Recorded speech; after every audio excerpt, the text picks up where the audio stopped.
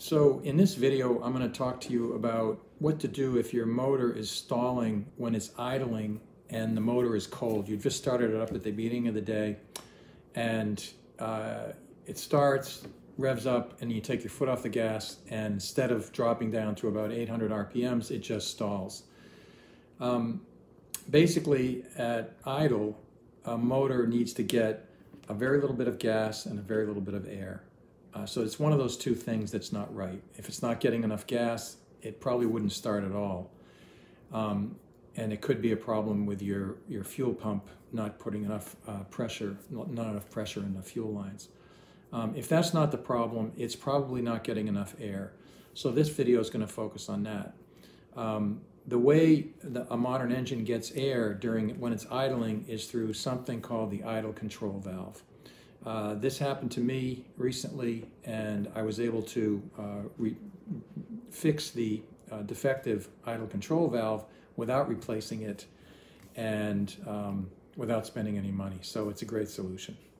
So the problem was 2 days ago when I got back to my car after hunting in a snowstorm, kind of the first cold weather of the year. I went to start the car and it started, but it wouldn't stay running if I took my foot off the gas. It would just slow down. The motor would slow down. I did it several times, and the only way I could get the car going was to keep my foot on the gas and kind of ride the clutch. And once the engine was warmed up, the problem went away. But then the next morning I tried again. Same thing happened until it warmed up. So I'm going to show you exactly what it is, because this is a cold motor now.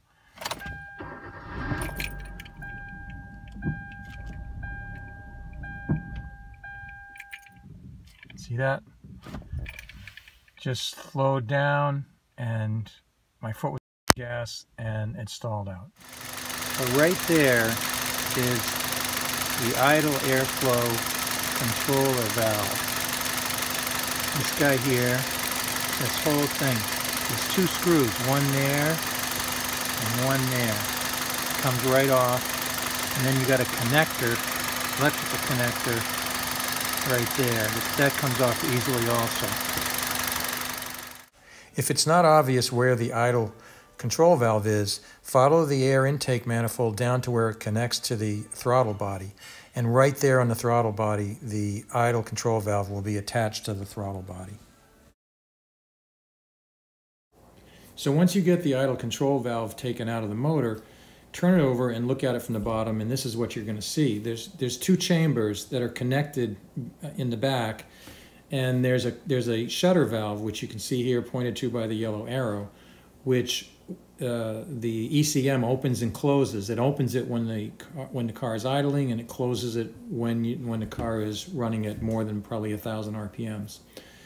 And as you can see in this picture, mine was very black and had crud all over it, and it would not move at all.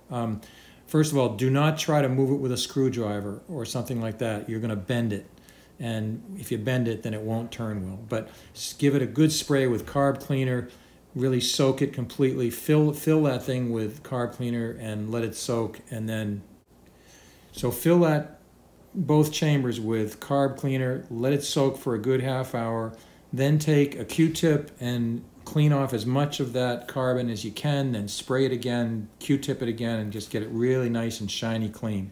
That should fix it. Here's a picture of what they look like when they're brand new.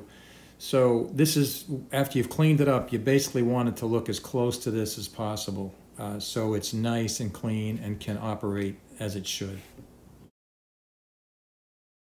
So put it back in and see if the problem goes away. Most of the time it will. However, if it's still doing the same thing, the shutter valve may still be stuck. And here's what you can do. Some of these control valves have a shiny screw at the top, and you can see it in the picture here at the top. If you take that screw out, remove it again, take that screw out. At the bottom of the screw hole is the end of the shaft that the shutter valve is on, and it's got a slot in it, and you can stick a small flatbed screwdriver down the screw hole into that slot, and then you can twist it to the right and left, and you'll feel the shaft free up when you do that.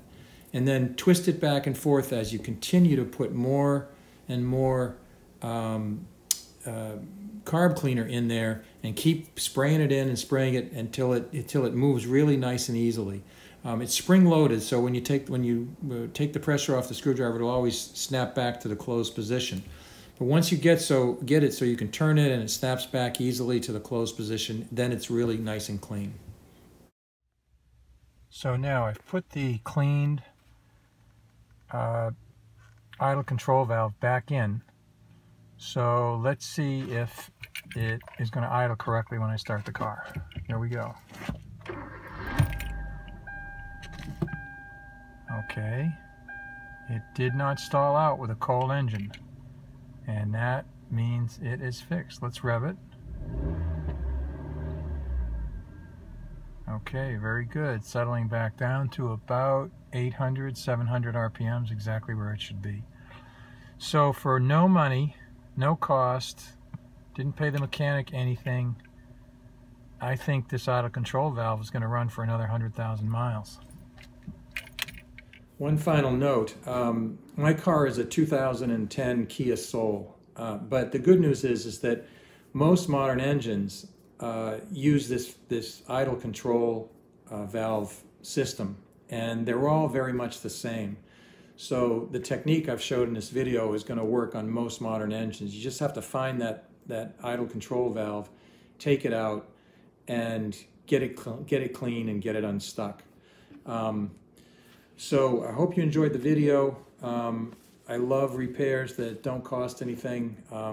I did see a post somewhere on the internet about a problem like this, and the poor guy had spent $1,000 with mechanics who replaced his fuel pump, they replaced everything and cleaned everything except the idle control valve, and so he was still having the problem. I felt really bad for him. Hate to see that happen to anybody.